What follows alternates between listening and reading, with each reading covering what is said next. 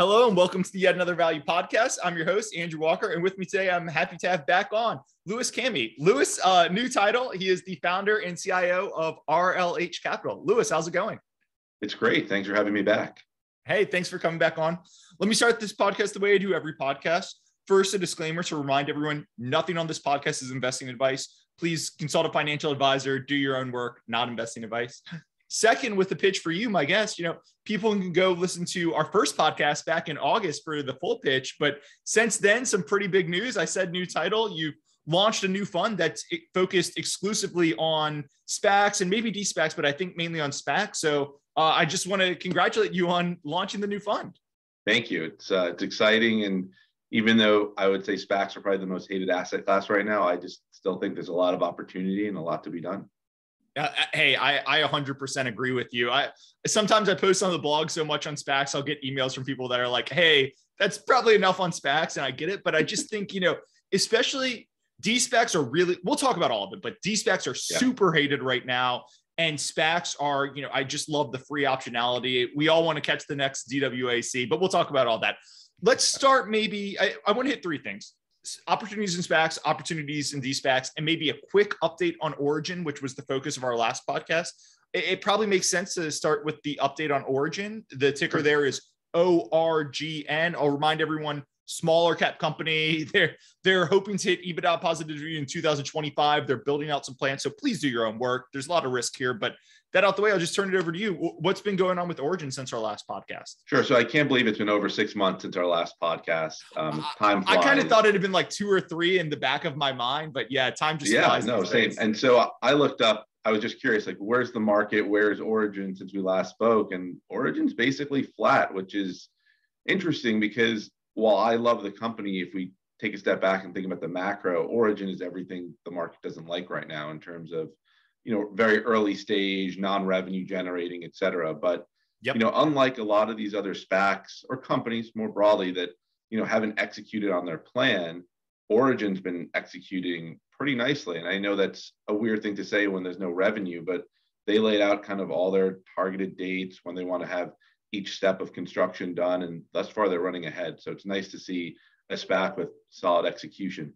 So just to kind of run through the update, when we spoke, it was right after they announced their second quarter earnings. Their backlog was $3.5 billion, or their pipeline. Now it's $5.6 billion. So, I don't think anyone who's bullish at least has never questioned the demand, but you're seeing a lot of healthy growth.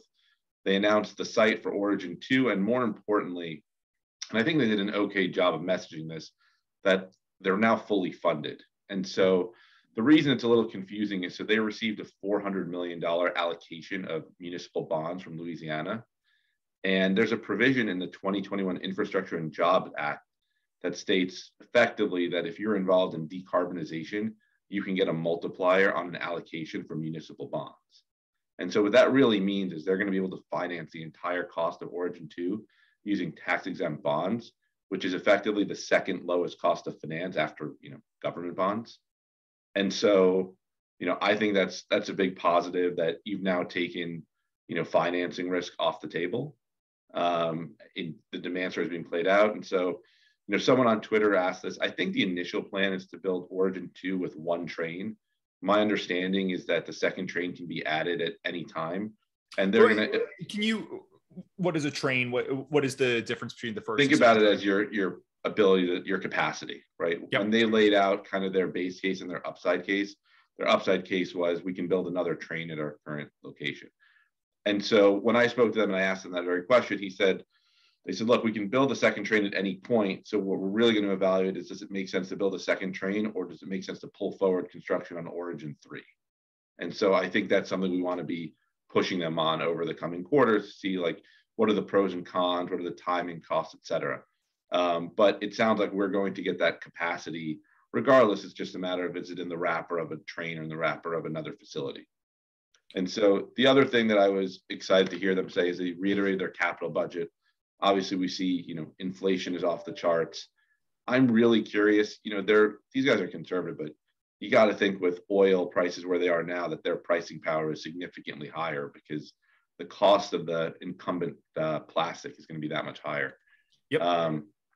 And then, just with respect to timing, they reiterated the timeline, but if you go through the investor presentation, they show that the evaporator module was bolted on 3 months ahead of schedule, the piping fabrication 6 months. So I think there is some optionality of an upside surprise for Origin 1. At the end of the day, whether this, my thesis has nothing to do with, whether this comes on at the end of the year or, a few months earlier, but, positive is good. And someone asked the question, why haven't they revised forward the timeline? And I just look at this market and think they're not going to get any credit. If they said, okay, instead of the end of Q4, we're going to come on at the beginning of Q4, no one's going to care. Heaven forbid they say we're coming on the beginning of Q4 and it ends up being the middle of Q4. People are going to hate that. And so I think they're being very prudent in their approach. I will just say, not an expert on the company, but, having spent a lot of time looking at SPACs when I was updating for this project, people who are watching on YouTube can probably see me looking at their deck. As I was getting ready for this podcast, I was really impressed by, they do this thing where they show, hey, here's where we projected when we did our deal. Here's where we updated kind of at our analyst day or whenever. And here's what we actually achieved. And everything they've said, they've beat often by, several quarters, some of it several years. And I was just really impressed because anyone who's followed the SPAC world, as we'll probably talk in a second, beating schedules and coming in under budget or on time is not exactly what you see from SPACs. And I think that's what you said in the original podcast, right? You were like, this is a real team. Yes, they're going public through a SPAC, but these are real guys who are really serious. And I also really like that they're going, is it Geismar? Is that Geismar, Louisiana? Yeah. I'm from New Orleans. I spent a ton of time in Baton Rouge. I was down there just a couple months ago, and Geismar's right between New Orleans and Baton Rouge. I've never been there. Obviously, it's very. Well, we're going to send you. We're going to send you for the site visits then, because we got. You know what? I'm going back in April for a wedding, so maybe I'll try and sneak out and take some photos. You guys will get some photos of me in hard hats. Love it. Yeah. Anything else we should be talking about Origin? Yeah, just real quick. So the idea of partnerships and licensing comes up a lot. People ask. I ask them every single time I speak with them. Current plan is to go at it alone. They're saying there probably will be partnerships, but you just can't adjust the timeline. And it sounds like there's two types of potential partnerships. One is for customers who say, you know what, we need our own plant. We just have such high demand. And so they will build a plant. It'll be all theirs, and they will pay a royalty licensing component back to Origin. Or the other is they'll partner with a chemicals player. I know Dow gets thrown out there a lot. We'll use them as an example. I have no idea if it could be Dow or Chevron or Exxon, whoever. And similarly, in their efforts to go green and focus on ESG, they'll invest in the cost of the plant and similarly pay a royalty. So, I think those things happen. I have no idea when. Intuitively, it makes sense to me that they happen with Origin 1 launching, because I think Origin 1 really de-risks the construction risk. And, the other thing, two other points, people are asking for more disclosure. I've been working at hedge funds for most of my career. I've never gone up to a company I was covering and say, give me less. And so I think that's normal. We always want more. As you know, Andrew, I'm on the board of a company. We have that same discussion constantly. What should we provide? Once you provide it once, you always have to provide it. And so I just think that's, we just have to accept that fact. On disclosure, let me ask you a quick question. So Origin 1, it's not as big as Origin 2, but that is their first one under construction. They say it's on time, on budget, everything. It's supposed to be done by the end of 2022. So you'll get revenue from 2023, and people can go look their decks. I'm looking at their, I think this is their March deck, page 43. They even break out, hey, here's our next 10 years projected financials. 2023, the revenue starts coming online from Origin 1. Now, they're still going to be EBITDA and everything negative because they've got lots of other costs. But do you think they're going to really give lots of breakdowns on, hey, here's how profitable, isolate everything else. Here's how profitable Origin 1 specifically is? I don't know factually, but I hope so, because as an analyst, what you want to see is how do those unit economics compare to the deck? And if they're remotely close, I think we're in really good shape. And if they're not, we may not be. And so they know that, and I think they want to show. And the other thing is when they show those unit economics, it kind of gets the partners talking, right? Potential partners, oh, wow, look at those economics. We should be involved here. And so I think there's a lot of reasons for them to do it. And because of their IP, they don't have to worry about, hey, if we show our unit economics, we'll trigger the next guy to start building plants, because they just don't have the know-how. Let me ask one more question. And this is a little off the cuff. There's the old thing, a lawyer never asks a question he doesn't know the answer to. Well, a podcast host does ask a question he doesn't know answers to. But, I think back when we were talking in October, a lot of people were excited about Origin when they would look at, Danimer Scientific, right? DNMR. And I know they're not perfectly, they're not the same, obviously, but Danimer at the time we were talking was trading at like 15 or 20 or something, right? And that had come down from a peak of almost 50. And as you and I are talking today, the stock is under 5. And again, lots of difference between the two companies. But if there's similarities, I would look at the Danimer price and say like, okay, yes, that company's not executing, Origin's executing, but does the Danimer price give you worries that, hey, maybe there's not the pot of gold at the end of the rainbow for Origin, just based on kind of how Danimer has been acting? Because Origin right now, they raise a lot of money. They're trading for a little bit above the value of their cash, but not much. Maybe that's doubt, but maybe it's people saying there's not a pot of gold once these get built. Well, I honestly don't view Origin as having cash, right? Because even though it's on their balance sheet, it's all committed. And so like when I think about valuation, I think about like, let's pretend they spend the cash. Let's pretend they have the debt on their books from this facility. And that's kind of, so in my mind, even though they're net cash, they're really net debt. I know that makes no sense, but hopefully that explains. No, I 100% get you. I 100% get you. On Danimer, they decided, and I don't know Danimer that well, but they decided to go do an acquisition. And as a result of that acquisition, they no longer had the cash to finance their facility. And so at a tough time for companies like this, they were forced to raise a convert. And then you have the convert arb guys come in. Like, I know David Einhorn in his letter, he's still bullish Danimer, but he said like, we were surprised about this convert. And so we dumped our common and bought the convert. It was the better security. And so, I don't think I'm not looking more into than that. Like, these companies are all hit. They need to execute. The nice thing for Origin after, everyone was, I shouldn't say everyone, people were worried that, because of their high redemptions, which I think were 60%, which would be like a bull case for a SPAC today. But because of high redemptions for them, people were worried that they wouldn't have enough capital to finance Origin 2. They've now announced that, that risk is off the table. And so I just, the hard thing is when people say, like, what gets the stock up? And I think it's two things. One, I think our catalyst is Origin 1, and 2, it's just more macro oriented. Like, Origin's not going to massively outperform in a market like this that, does not like, let's call it VC stage companies. Yep. I do like that, Origin insiders have been buying, fairly aggressively. No insider sells, all insider buys. Boone, who was the SPAC sponsor, plans on buying quarterly, and he's been doing so. So, people are definitely putting their money where their mouths are. Yep. And, the buying started at $5, $6, and now we're talking, it's kind of approaching $5. So they've been buying higher than current prices. Anything else you want to update on Origin, or should we turn over to the SPAC market? Let's go SPACs.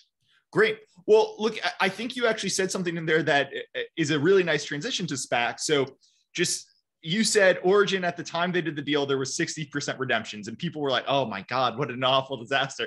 And today, I think there'd be a lot of SPACs who would be, shooting fireworks into the air if they only had 60% redemptions.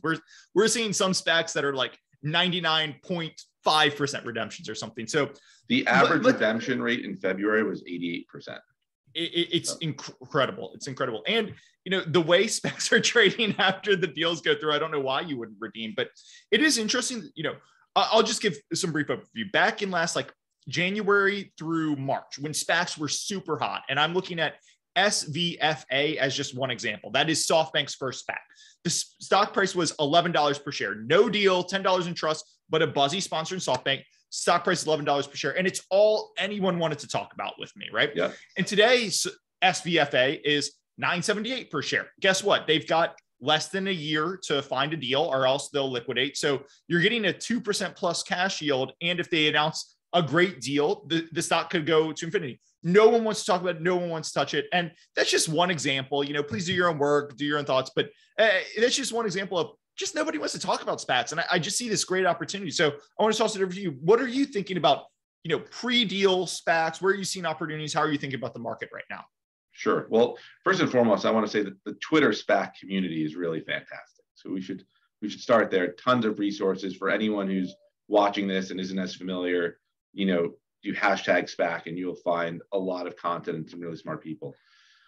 Listen, going to your point, at one point last year, the average pre-announced SPAC was $11 and post-announced was $14. I remember looking at this and saying, it's kind of amazing. The market's telling you pay a 10% premium for cash, and that will go to a 40% premium, and that's a lot of money, and it's all great until it's not.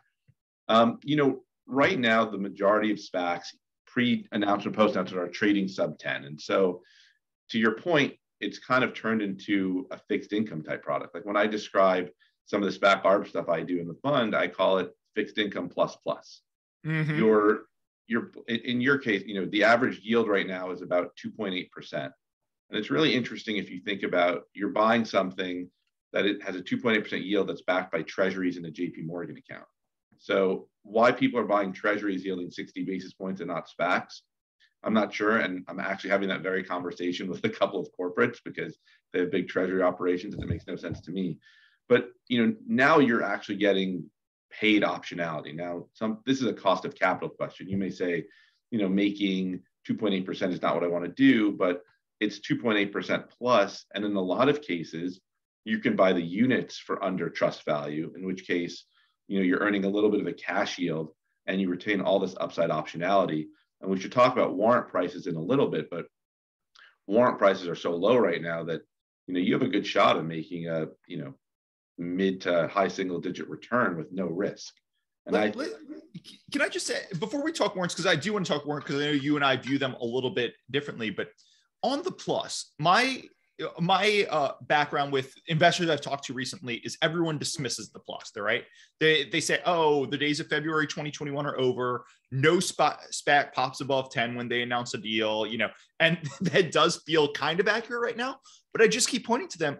Look back to October, DWAC, which is the SPAC that's merging with Trump SPAC, the day before they announced the merger is trading under trust value. As you and I are speaking, it's trading at almost $100 per share, right? That's a 10X on what was a relatively, before the deal, we're buying under trust, a relatively riskless position. Now, obviously, not everything's going to, I didn't have a position in DWAC. I wish I did. Not everything's going to do that. But, it only takes one for that to do it, for your basket of, treasury securities that you bought at a 2% yield, all of a sudden to yield 8% or something, right? So right. I think people are so dismissive of that risk. And I think there's going to be a couple smart sponsors that find a deal that causes a pop and, getting better than cash returns with that upside optionality. I think people are very dismissive of it, and I'm still not 100% sure why. Well, let's also just look at the last deal that priced. I don't know anything about the sponsor. I'm not involved. It's called Shua Partners, SHUAA. SHUAU is the ticker. And it just IPO'd. It's trading at $9.99. It is $10.25 in trust and offers a half a warrant. So you could sit there, buy that paper knowing worst case scenario, you make 2.5%. Yep. Best case, that warrant is worth something and it's more.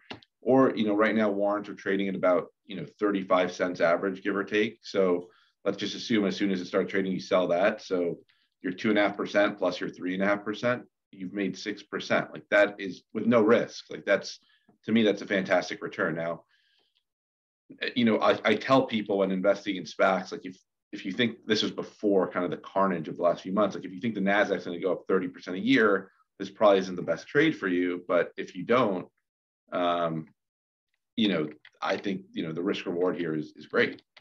Yeah. And just on Shua. So I just pulled up the S1 as you were talking, and look, it's not just you're buying at, let's just call it 10 to make it, you're buying the units, which include a warrant at 10. These guys have 15 months to do a deal or else they're going to return 10.25. So 2.5% for 15 months. I mean, I think 10-year treasuries yield 2.5%. So you're getting that great optionality there. And, if they announce a deal, the warrant will have some value. Like it's just, I just think it's a fantastic combo. And I'm with you for pre-IPO SPACs.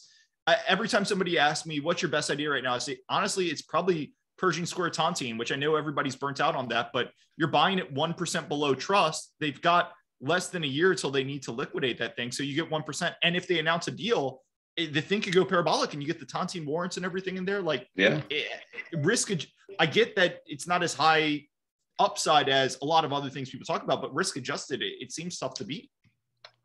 I completely agree. And so what we're talking about right now is kind of the safer end of the SPAC risk spectrum, which is where right now I mostly play as a fund, but there's just tons of these opportunities where if all goes wrong. Sorry? On the safer end, are you more focused on, so Shua, right? Like if you IPO'd in February 2021, because the IPO market was so hot, you got great terms, right? $10 in trust, very low warrants, 24 months, months, like all this. And then you just mentioned Shua, right? Which was 1025 in trust. I don't know the warrants. It's probably half of 1025 in trust. A 1025 in trust, 15 months. If they want to extend, they've got to put extra cash in trust. So are you more focused on like the SPACs from yesteryear that are often trading 975, less than a year to go? Or are you more focused on the SPACs that are IPOing today that, often trading 1025 in trust, but really tight terms? Does that make sense? Yeah, it's a little bit of both. And the way I think about it is, for me, it's first sponsor quality and then some underwriter quality and then the terms. And so, like I've always said, when I was, picking stocks, I'd rather like have my list that this is what I want to buy, but it's too expensive. So I'll wait and I'll have that work done. And so similarly, I know this sounds kind of silly, but I have price targets on these SPACs where I, assume I'm going to get my trust value back. I have a framework for what I think the warrant could be worth. And so it's simply as, my downside case is getting trust back. My upside case is getting trust plus some value for the warrant. I'll, run that sort and then, see, okay, of the names I'm interested in, does anything show up as being attractively priced? And what the are other, oh, go ahead, please. I was going to say, one of the other things that's, important is the liquidity here isn't great. So when you make your buy, you should be prepared to then sit with it. Yep. 100%. Hey, you mentioned your focus on top tier sponsors, a little bit underwriting quality. If you can, what are some pre-deal SPACs that you kind of are interested in or taking out? You think listeners should maybe go take an eye at if they're looking to deploy some cash? Sure. At the risk of talking my own book, so full disclosure. And when I said listeners, I more meant what are some pre-deal SPACs I can go look at? So there's a SPAC called HIG Acquisition Corp. And why I think it's interesting is HIG is a standalone private equity firm. And so unlike a lot of the SPACs that came to be because it was, an executive or just a group of smart guys, this is a firm that, one, does deals for a living, two, has access to financing and LPs, and three, has a pretty darn good track record. And so it's interesting because guys like this in the public markets, in the SPAC market, they don't have a KKR type name. But if you kind of do your research, you find out like this is a very good middle market private equity firm.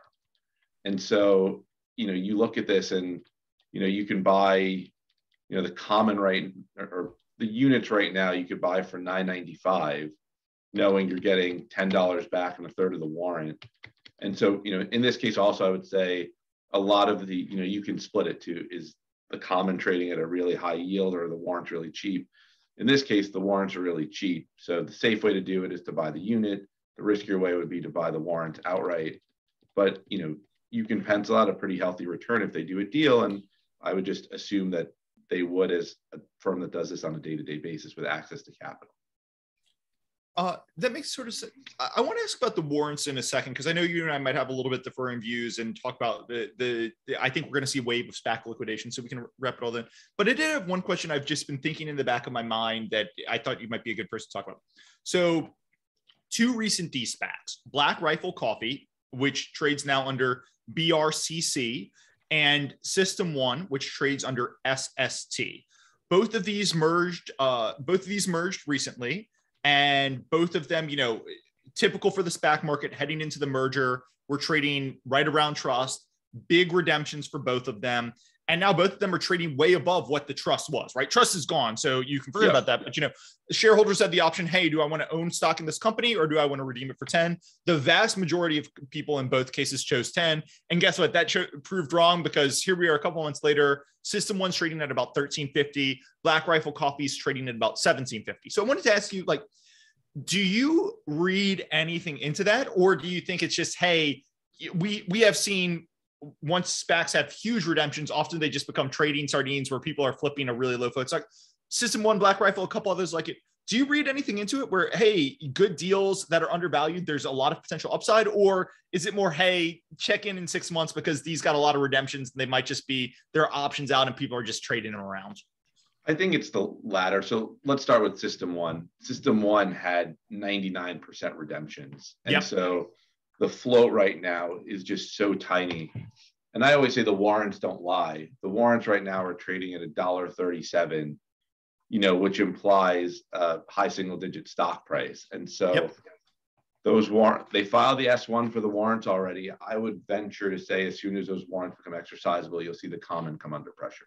Lewis, do you want to pause for a second? And you can see this with a lot of companies. So DWAC, again, the Trump SPAC trades at 97, and the DWACW warrants trade for way below that implied price. But do you want to pause for a second and just explain to listeners who aren't super familiar why the warrant pricing might be out of line with the stock, and why that might imply the stock's going a lot lower? Sure. So you would look at the warrants of a DWAC and you'd say, well, there's a huge arbitrage opportunity here because I can create the common buying the warrants for much less than just buying the common outright.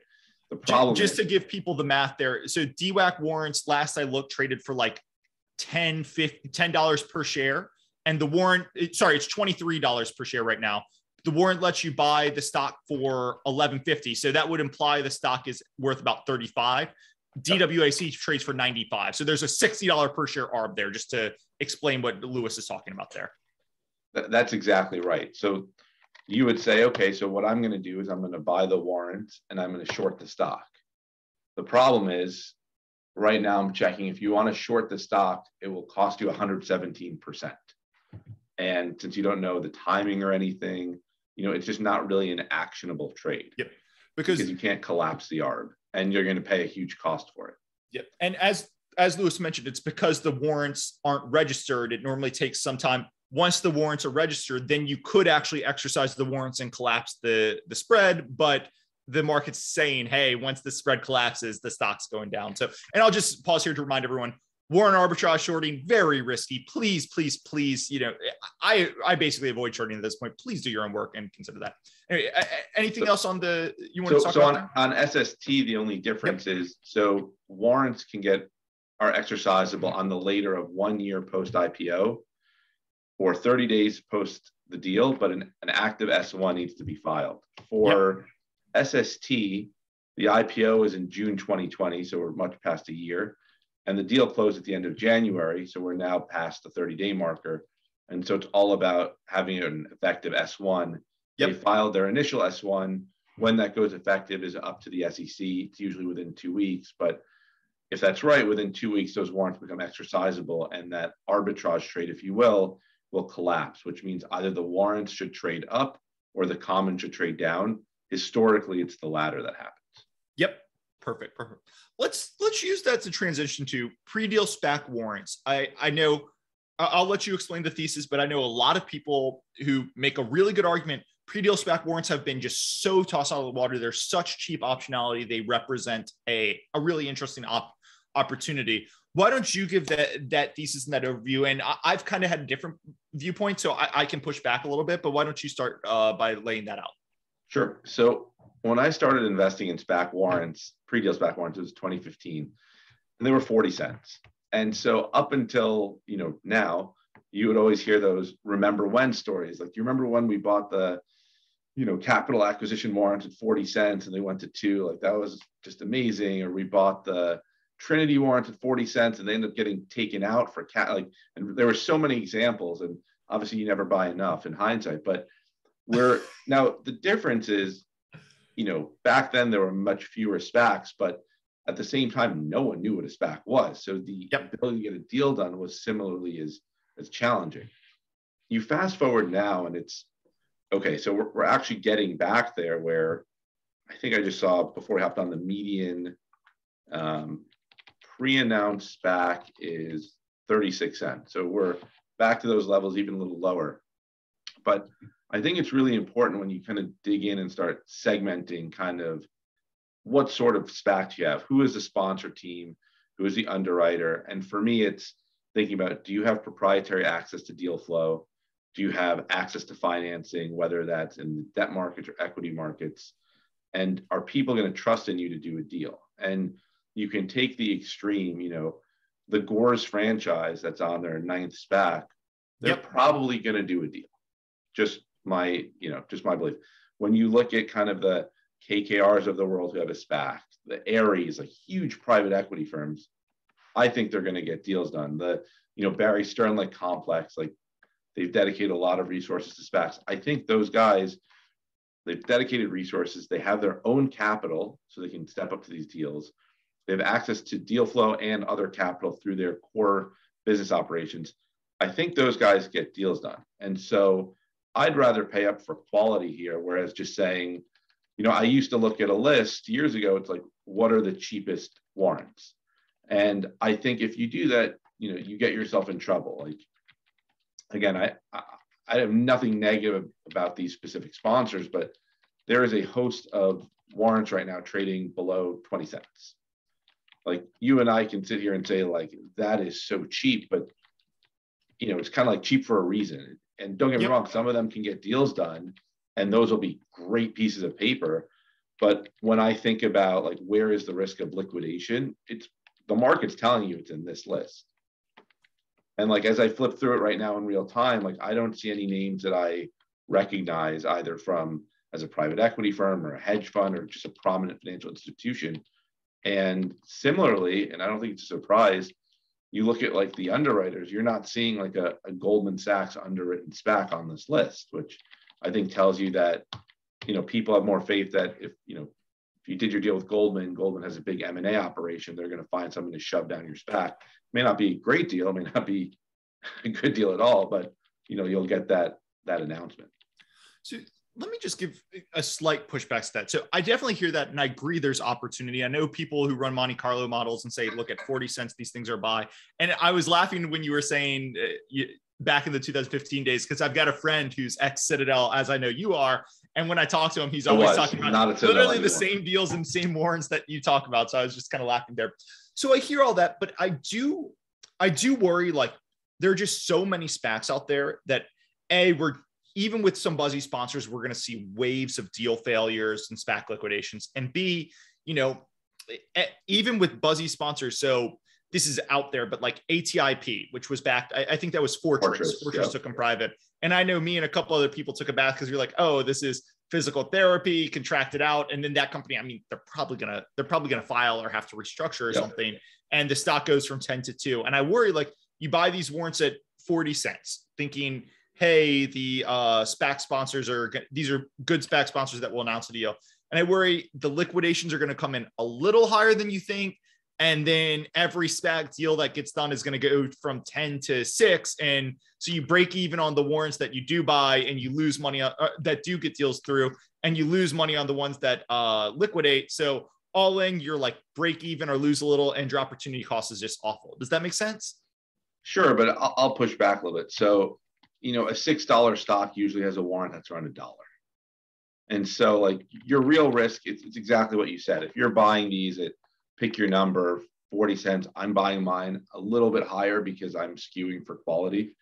There's a big question of, like, these smart sponsors, can they figure out what the market wants right now, right? And if you take a step back, as much as we're all probably sick of talking about Nikola, right? Nikola was the first big EV SPAC.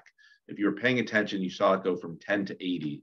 And so every other sponsor said, like, okay, this is what the market wants. They want, like, something conceptual, something futuristic. They don't care that there's no car product. And so they did all these EV deals, and that worked at a time. And I think the sponsor community is fairly smart. So it would be unrealistic for them to say, like, you know what, the market wants, like, cash flowing companies with some growth and a reasonable valuation. And so can we figure out a way to do a deal that sticks at 10? Or I joke around, it's like, if a sponsor can do a deal that only destroys 20% of value, so $8, the warrants are worth $1.70. If you're buying them at 50 cents, that's a triple.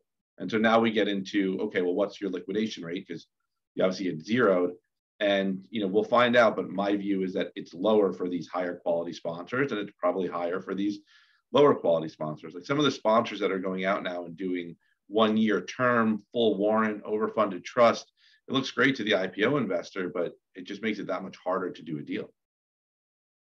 Makes total sense.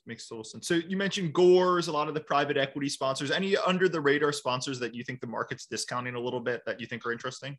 So I mentioned HIG just because, same setup. Another one would be like One Equity Partners. One Equity Partners was the old merchant bank of JP Morgan. Yep. So similarly, private equity firm.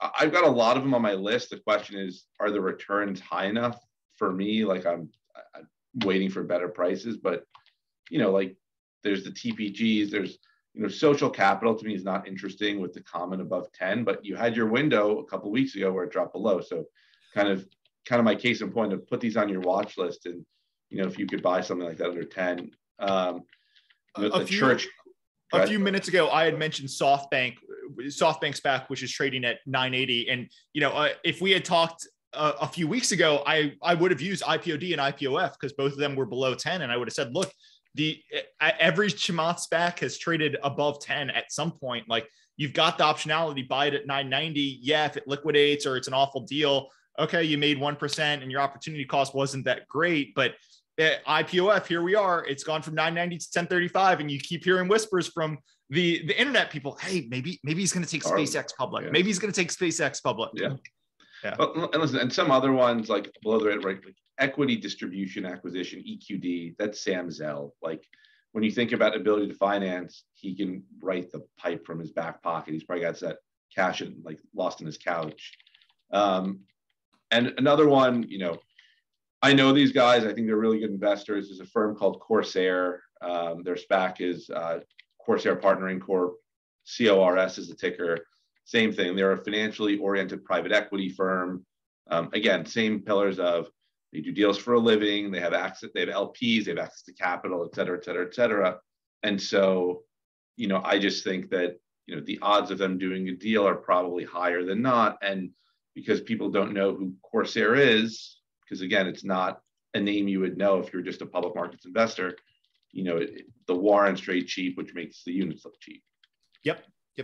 Let's see. Anything else we should be talking about with pre-deal SPACs? I wanted to mention deSPACs really quickly, if that works. But anything else on pre-deal SPACs? I don't think so. We could talk about some. I mean, a lot of people have been talking about CND and Circle, which we can talk about a little bit if you'd like. Otherwise, we can definitely get into some deSPACs, and I'm happy to share the conversation that I've been having with SPAC sponsors on how to kind of navigate this choppy market. Yeah, let's talk CND and Circle. I actually have had a few friends who were pinging me on it several months ago saying, hey, you should take a look. Circle's going crazy. And then they actually, I don't think I've ever seen a SPAC restrike their deal at a higher valuation. So I'll stop rambling. I'll let you kind of tell the story and why it's so interesting. So I thought it was really interesting too. I'd done, calls with the companies. My background is in covering financials and fintech. And this was kind of a nice intersection, even though, to be totally clear, a lot of the crypto stuff is way over my head, but this was pretty straightforward. It reminded me a lot of a trust bank, very rate sensitive. And, what I liked about it as you dug in is they assumed no interest rate hikes in the forecast. So you knew there was a lot of upside, and you could track the USDC issuance and you could see that there was upside to plan. So that got me really excited that you were going to have a SPAC raise numbers, because as we've talked about, that's not so common. And so what was interesting is the common was trading at 1050, which, as you know, is very, very good for a SPAC these days. But it's also saying, it's a way to say the market thinks this asset is worth 5% more than the deal was cut at. Yep. And yet they come in and double the valuation.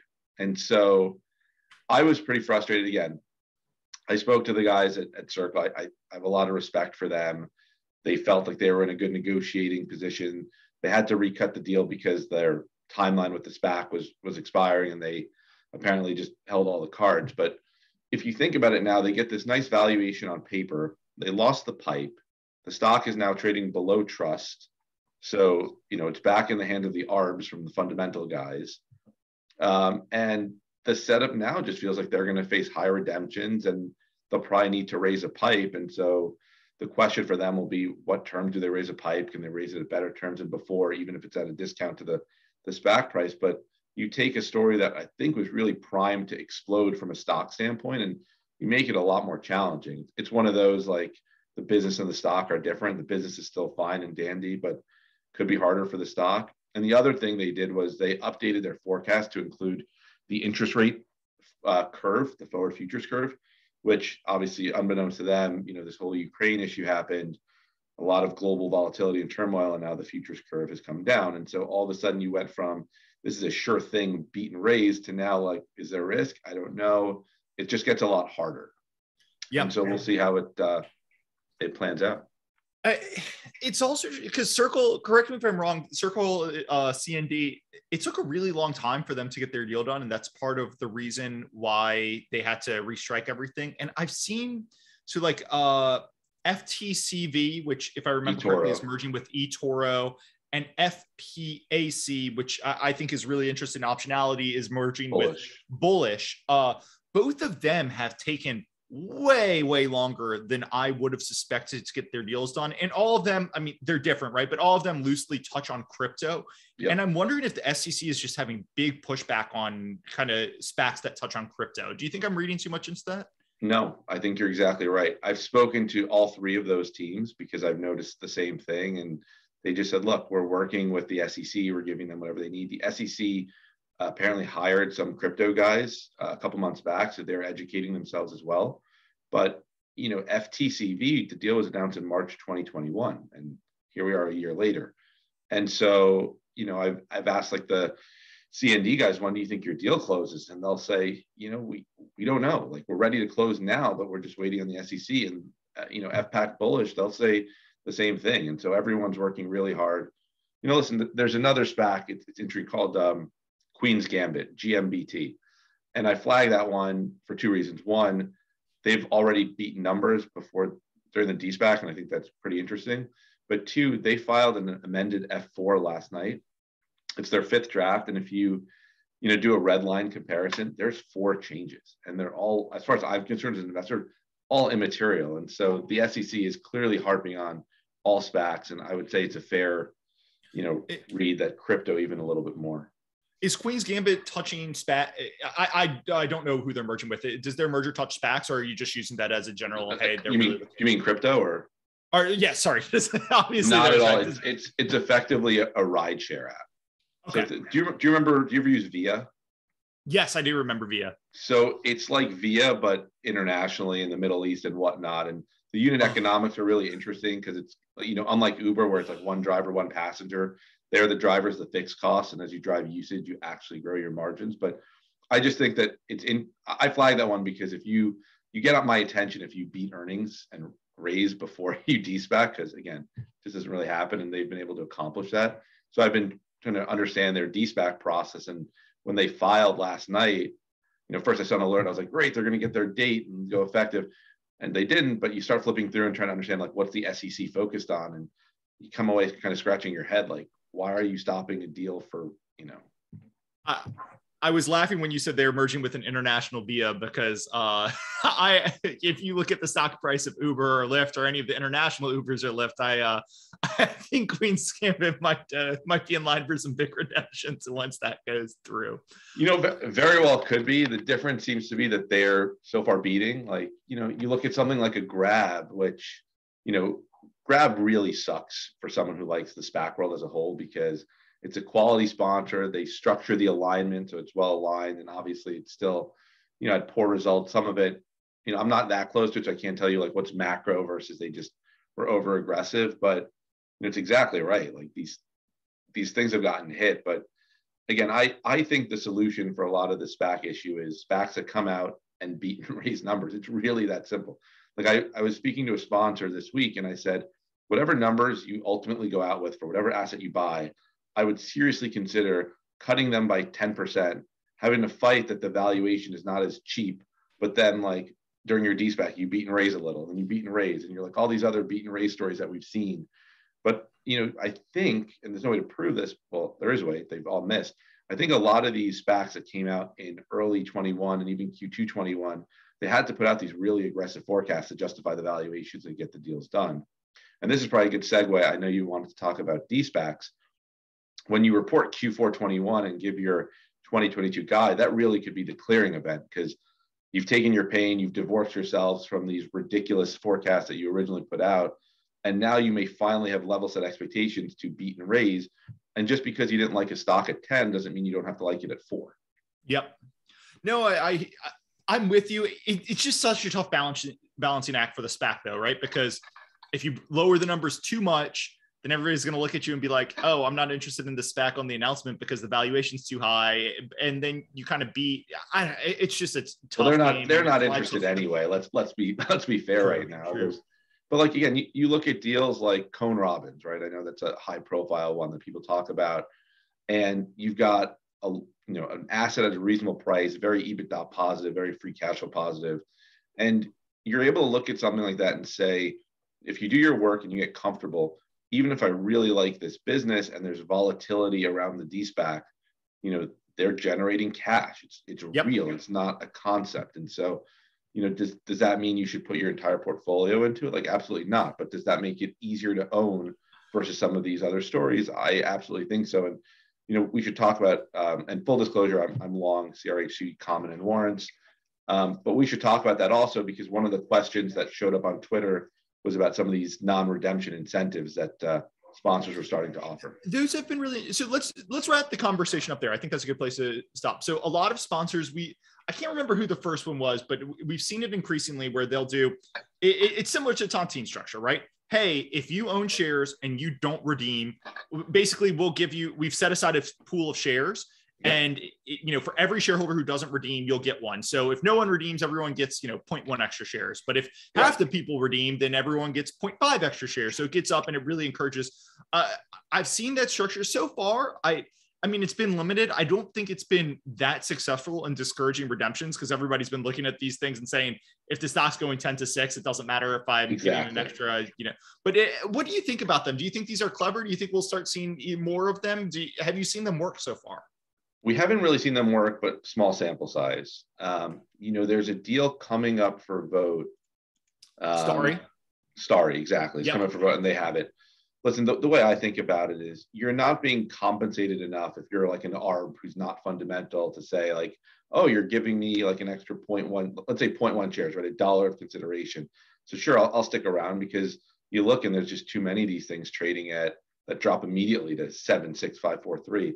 So I view it as a sweetener if you like the deal. So again, in the Cone Robbins case, where I like the deal and I like the cash flow characteristics, sure, if you're going to give me a little extra juice, like, that sounds good. And by the way, in the warrants, they're restrike too. So I'm going to get more value in my warrants, and that's great. And, if the forecasts are close to right, even if it trades down a little bit, the thing is going to compound value. And in my opinion, for these cash flow generating stories, a warrant is just a cheap form of leverage on your cash flow compounding. And so in the case of CRHC, highly profitable business at a reasonable price. So if you like it before the story, then the 6.6 million shares they're allocating to non-redeeming shareholders is a bonus, and the warrants being restruck is also a bonus. But it all starts from liking the business. And then when you look at Starry, I'm not in the weeds, but it sounds like an interesting business, good mission to bring, cheap internet everywhere. But I look at it and say, okay, this business is free cash flow negative to the tune of about $350 million over the next 3 years based on their forecast. And that's just not the type of stock that works in this environment, right? As we've seen with like the ORGN. And so even their pipe investors are impressive. They've got Tiger, they've got Fidelity, but I look at that and just say, like, I'm not quite sold on this story here. And so offering me, the million shares that they're offering to non-redeeming shareholders isn't going to change my mind or get me excited to play. But it would have if I was, interested to begin with. I'll just mention for listeners, I just did a deep dive in the cable space, and on the blog, one of the things I did was I talked about Starry, because I think Starry has a really interesting model. If you look at their projections, if you look at their model, it's very scary as a cable investor, as a potential, but I think Starry runs into some issues where they don't actually own, what they're doing is they're basically leveraging someone else's last mile to go offer internet to someone, and they've got a really novel way. But I think there's a lot of questions around that where they don't own the infrastructure. They're the only one who's trying to do this, which suggests that there's probably a lot of other people have some concerns with how the tech's getting structured, but it is a really interesting model. And as you said, some very smart guys are backing a pipe at a pretty interesting valuation. All right, actual last question, then I'm going to let you go. All right. There are a couple of SPACs that have rights outstanding, right? So rights, very similar, kind of similar to warrants, where if the deal gets done, the rights flip into a stock. The two I'm particularly thinking of are BENE, BENE, and ESSC is the other one. I can't remember what the SPAC's name is. Are you familiar with either of those? Eastone Acquisition? I know BENE because I think it's a Patrick Orlando SPAC. Is that right? It is, yeah. And ESSC, seems to get a lot of the Reddit attention because it's gotten very low float. But listen, I think rights in general are I just had the data point up on where they were. The average right was. I'll let you go through your rights thing in a second. So these two in particular, I was going to ask because, the stocks are around $10 per share, and the rights, which for both of them, 1/10 of a right becomes a whole share. So the rights are at about 40 cents. So that implies a stock price of $4. Yep. And my question to you was going to be, are the rights forecast similar to the warrants? Are the rights forecasting the stocks going straight down if the deals get approved, or are they forecasting to, hey, there's a big chance that the SEC blocks these deals or the deals fall apart, because if the SPACs can't get a deal through, rights are worth zero. So how would you read into the rights price these days? I mean, can the answer be yes to both? Right now, the median rights for a pre-announcement SPAC is $2, normalized for 10. So it's implying a $2 stock price. And your point is exactly right. This either means that a lot of them are going to liquidate, or it means that the stocks are going to tank. And I think I think from the perspective of doing a deal, if they're only rights and no warrants, to some extent that could be easier, right? Because a target company is going to look at it as dilution. And so, I think it's hard. What I like more about warrants is you kind of get more of that upside, but on a situational basis, the rights could be interesting. And so I'll be specific. There's a SPAC called ROC Energy. Okay. And so these guys went out and they did their IPO, no warrants, but they did a right. And the reason they did that is they said, look, we want to buy an energy asset that pays a big dividend. And as you may or may not know, if you pay a dividend over 50 cents, it restrikes the warrant. So, and we've seen a lot of SPACs with warrants have to come out and amend the warrants because of exactly that issue. Exactly. So they said, well, we want to kind of get ahead of that. And so no warrant, just a right. Like, I actually think that's an interesting structure. And by the way, energy could be an interesting asset class for a SPAC right now, since, energy's been out of vogue for years, and all of a sudden it's, it's very in vogue now. So I actually think, that's, and full disclosure, I own those units. Like, I actually think that one could be interesting, but there are a lot of other ones where they're issuing rights because they have to keep giving goodies to investors. And so, you look at some of these deals that has overfunded trust plus warrants plus rights. There was an interesting deal that actually showed alignment. I know we're over here, so I'm going to try to find this fast for you, but there's a SPAC with the ticker BLEU. And what they did here is they issued rights so they wouldn't have to overfund the trust, which could have just been a capital issue for the sponsor. Yep. But what the sponsor did to offset that is they temporarily forfeited some of their promote unless the stock is above, whatever the number is, $12.50, $15. And so if you're an investor or the target company, that there's no incremental dilution here unless the stock is up 25% plus, and then candidly, no one cares. And so if there are creative structures like that, I think that's okay. But in a lot of the other cases, it just feels like, rights are kind of the last in the line of goodies to sweeten an IPO. And so you should be careful. But, if it's only rights, it's okay. If it's not only rights, do your homework. Perfect. Well, listen, I think we covered so much on this podcast. It was great having you on. Congratulations on the launch. And, hopefully a couple months from now, we can come do an update on ORGN. They'll be close to getting Plant 1 online. We can do an update on the SPAC market, and hopefully things are a little more lively than they are today. But great having you on. Congrats on the launch, and we'll talk soon. Thanks, Andrew. Appreciate the time. Take care.